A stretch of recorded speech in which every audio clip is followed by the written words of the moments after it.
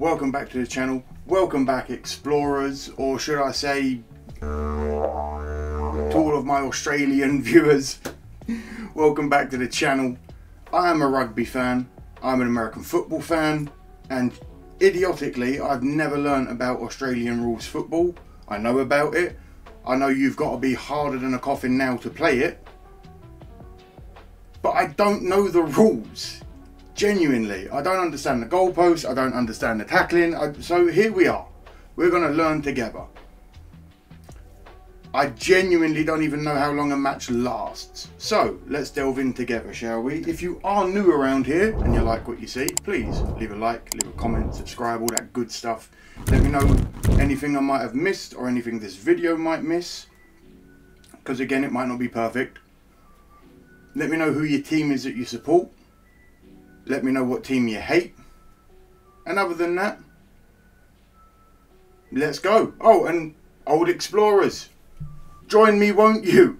I know there's a few of you from Australia, which is awesome. So let's jump into it, have a little look. I have no idea what's going on here, but let's jump in.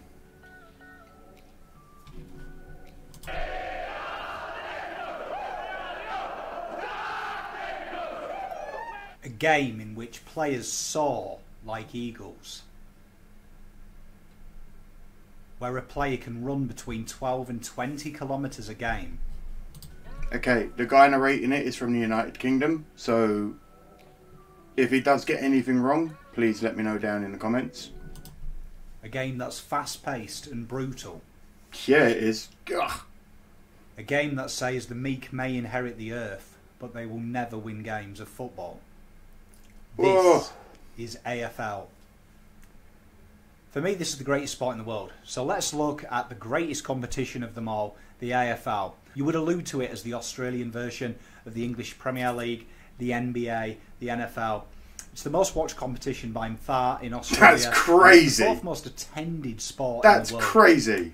The AFL itself is contested by 18 sides that are all steeped in wonderful history and fabulous... Alright, Adelaide Crows to Brisbane Lions. No idea what that one is. Collingwood, Essendon, Fremantle Dockers. Oh, weirdly, that might already be my team purely because of where I grew up.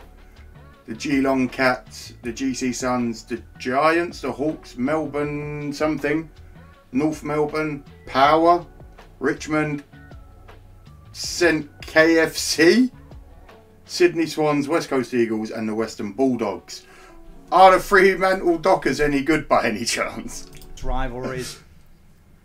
The game itself is played between 18 players on the field of play at any one time, with an interchange bench of 4 players that can be switched over 90 times. They play over 4 20-minute quarters with time added on, and all the players line up in a certain formation.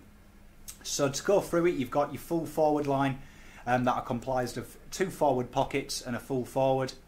These guys genuinely there to attack the goal and trap the ball in the goal area. You may hear the terms pressure forwards, you may hear the terms crumbs if you watch the game. These guys are your strikers of the league in your foot. This is a weird one. Then you've got your half forwards. These guys are there to set up scoring shots, to attack the goal as well, and are also charged with forward pressure and locking the ball in that area. And they would be very similar, I would say, to an attacking winger in the soccer. Kind of, you know, like your Cristiano Ronaldo when he was a United player. Very adventurous, marauding forward type player. Then you have the centre line players. Now these guys are the ones who recover the ball from the back line, look to set up shots, get the ball forward. They predominantly run 2 ways. Kind of, they're made up as well with the 2 guys on the outside there, your wingers. They're kind of very rehearsed in defensive and forward. Kind of like a wing back would probably be the best way to describe them. They're not quite an attacking winger because they do a lot more defensive jobs in the modern day AFL. Okay. But probably the most important part of the game. Then you've got your half back line. Now they're to recover the ball from the back line and to clear the ball to the midfield and to the forward line. These guys genuinely are very quick. The smaller players on the flanks, the half back flanks. And you have a term you hear a lot, key defence. It's crazy that this is all one team. I can understand now why it looks so hectic if there's 36 players on the field at one time, all trying to get to... Wow, okay. And key forwards. These are usually the players that are in the centre of the half-back line and the centre of the full-back line, who, again, their job is to be a defender, to really lock down, get the ball out of the defensive 50, and to spoil all marks. And you can see that here, this is the format you can kind of evenly spread. And then you've got these interesting ones here, they're called followers. Now, this is quite confusing for someone new to the game, but they're comprised of a ruckman and 2 on-ballers. So a traditional name is the ruck rover and the rover. So generally these guys you'll see at the stoppages. So when the game gets stopped at centre bounce particularly, you'll see these guys around the centre, usually comprising of 1 really tall guy and 2 smaller players. And these guys are genuinely there to get the ball out of congestion. They're real tough, they go in and get the ball. These guys usually genuinely are the strong, hard men of the competition and really the exciting players to watch. They play on a ground that dwarfs a standard soccer field. In I was going to say, it's absolutely that huge. Play sport, particularly the American ones. Like we say, they cover up to 20 kilometres per game, the average midfielder does in the AFL. And the game premise is to move the ball from one end to the other, and there is 3 predominant ways to do that. One is the handball, where the player uses their fist to project the ball to teammates. It's a very unusual style. Oh, it's like a... You may see something similar in game. It's like a weird, and I don't mean this offensively, it's just, it looks like a volleyball, like, punch. That's crazy. Gaelic football, if you're Gaelic football, watching that, but it is very predominantly to the AFL. The other more obvious method is the kick, and that's where they can gain up to 50 metres at a time, aiming to try and hit a player up. Oh, what a kick! Or they do kick to space and allow players to run on. And the final way to move, and it's something that you see a lot more in modern day AFL, very similar to the basketball, they have to run with the ball at hand, but must bounce it once every 15 metres. There isn't a limit to how much you can do that. You could run one end to the ground to the other if you do that. Very rare though, because the game doesn't allow much space. And when we're kicking, we're looking for these marks. Their referees wear highlighter yellow kits, because if they do, that is bloody awesome. Now, it's one of the most spectacular aspects of the AFL. They do! Oh! It's something that you don't see really in any other sport as exciting as this. And it's a game that allows you to use the opposition as a stepladder. The ball must travel 15 metres without anyone touching it prior to the player marking the ball, and it can't hit the ground. And if you do that successfully, we call it a paid mark. And that's where a player gets effectively a free kick from wherever he is on the ground with a 10-metre protection area to play his next kick. Perhaps the most common mark you'll see, and the biggest aim, is to mark inside 50. Okay. Now you'll notice on the field, whoa! There's these little red lines indicating where the 50 are, these semicircular arcs. He's good, If a player successfully takes a mark inside 50, they get 30 seconds to attempt to score a goal, and the object of the goal is to kick through the 2 middle posts. If you do that, you'll get 6 points. If you hit the post, or you get it through the other posts, or a player takes it of the opposition and runs it through the behind, runs it through the goal, there's no own goals in this game, it's a single point, resulting in the opposition getting the ball, and there will be a restart from that goal square there in the defensive 50. Okay, so just let me clarify. Through the middle posts, 6 points. Hitting the posts anywhere else, or someone running it through, 1 point. Fair enough, nice and easy. Game start is a really, I think, Hold on, I saw 108 with some of the scores. They score that many times in a game. iconic part of AFL, and it's something that really attracted me. And it's called the centre bounce, and this happens at the start of each quarter and after every goal. And it is very similar to an NBA tip-off. It's contested between 2 ruckmen who will then attempt to jostle good hands while jumping for a ball in the air and attempt to tap it down to their rovers, or a tapper to punch it ball forward and get it away from the congestion. And perhaps the most entertaining part for any foreigner is how we have our restarts in the game. You'll notice that when the ball goes out the sidelines, we have a throw-in, and you'll see how the umpires throw it in. They get a lot of distance of that, and they create a mini version of bounce between the 2 ruckmen. And it's really, for all intents and purposes, an umpire-led throw-in. It's a real weird part of the game. What a launch, though! It amused me when I first started watching this great sport. Now, tackling is one of the best parts. It's a very physical style of game. And if you're familiar, like I am, in the north of England, Rugby League, tackling is one of the iconic parts of it. It's what we all enjoyed doing as kids. Tackling is permitted, but it's got to be between the shoulders and above the knees. And you'll hear the crowd if you watch the game. Oh, what a dive! What they're trying to do is request the holding the ball rule, which means every time a player is tackled, they are given enough time to dispose of that ball. They must release the ball either via legal handball or a kick. And if they don't have the opportunity, it's called paying holding the ball, or you'll hear no prior, which means you're tackled before you have the opportunity to release it. We also have wonderful moments like bumps and shepherds off the ball. A shepherd is where a player effectively bumps or uses his shoulders to shoulder to protect another ball carrier from a tackle. Makes sense. The bumps you'll see quite often in a thing we have called taggers. Now, taggers will remind you of players like Patrick Vieira and Roy Keane. Enforcers, they stop the good players playing and they look to stifle the opposition. Oh, their job is just to try and really get aggressive. Tactics. Yeah. Now, our wonderful AFL season over here is played over 22 fabulous games, with the top 8 making up the finals. And if we look at it, the top 8 can be one of the most confusing things in the world. But as you can see here with this graph, the top 4 go into what is called a qualifying final, where first and second place will be at home and fourth and third will be away in that contest.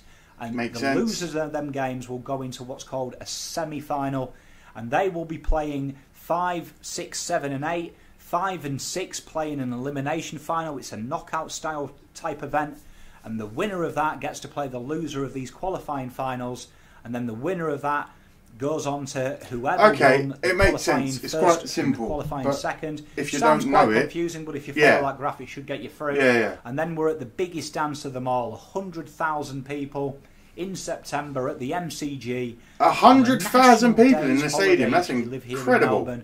We all got the day off to watch it. You grab yourself a barbecue, grab yourself a nice You got the day off to watch the finals. And you cheer That's on your doing team, it right for a sport sport. that day, and cheer them on to glory. But it's not just team glory that we have in the AFL. Whoever finishes top of the ladder wins what's called the minor premiership, and it's not really that important. No one really talks about it. It's kind of just you've got the first qualifying final. We also have the Brownlow medal though, and that is a bit like our FIFA Player of the Year. And it's a very interesting way it's done. It's voted by the umpires on the ground that day. They give a 3-2-1 vote for the top 3 players on the ground. And it's called the best and fairest. And if you get suspended throughout the year, you forfeit your right to win the vote. It's a very tough competition to win. And only the cream rise to the top there. We have a Coleman medal for the leading goal kicker. And the leading goal kicker over here can range anywhere from 60 to 100 goals a year. And we have a Rising Star Award that's given to the best player aged 20 or under on January the 1st that year and must have played 10 or less games at the start of that calendar year. But for me, the greatest thing about this game of footy isn't the game itself. It isn't the marks. It isn't the fans. Spectacular, wonderful goals and virtuoso goals. But it's about the fans. It's about the cheer squad who use their spare time to make wonderful banners for the players to run through at the start of the game. The noise they make, the chants they make. It's the rivalries that make up this game, and it's a friendly rivalry. Unlike the vicious rivalries we have in soccer in the UK, it's banter and it's fun and it's not death at all costs. It's retaining the equal passion for both sides and the love of the game. And it's about how spiritual this game is, how we remember our indigenous forefathers for allowing us to play this great game on the great grounds that the land is represented on. Doing a haka. The community rounds we have, the indigenous round, the wonderful Guernseys, the wonderful dances we have at the start of the game. It's about bringing a whole nation together.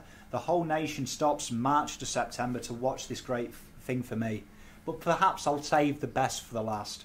The iconic team song. The most iconic things in soccer are watching at Anfield singing You Never Walk Alone. It's a wonderful sight. But there's nothing so charismatic. I'm a West Ham fan, so it's on forever blowing bubbles. But yeah, I get it. I think, but seeing 22 blokes after they've won gather in the changing rooms to sing their famous song, and it is a wonderful thing to see. It's a wonderful spectacle and a wonderful sight. This is the wonderful game. But you do see a lot of that in rugby as well, though. A lot of singing, especially after matches that you've won. Anyway, we're nearly done. Of AFL footy. the greatest game in the world. Welcome to a sport that combines not only the ferociousness of rugby league, the silky skills of soccer, the theatre of wrestling, the pantomime of NFL, all done without pads and a script. This is AFL, and this is sport at its purest. Thank you, Blue Abroad. Go and subscribe to his channel. That was, I'm not going to lie, that wasn't as in-depth as I was expecting it to be, but it has genuinely piqued my interest for this sport.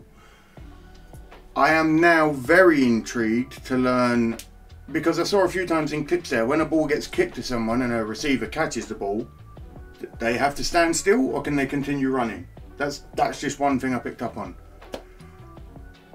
I am definitely going to look into the teams, because there seems to be a real broad history amongst some of them. So I'd like to look into the teams of AFL. Maybe that'll be something I do next. Let me know who your team are.